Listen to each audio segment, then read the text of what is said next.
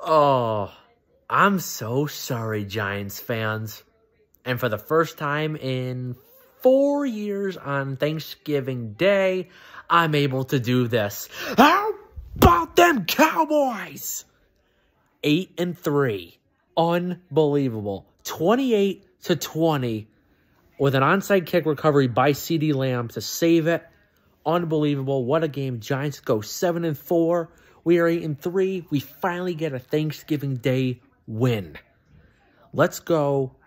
We're going to be at home next week against the Indianapolis Colts on Sunday Night Football on ABC at 8:20.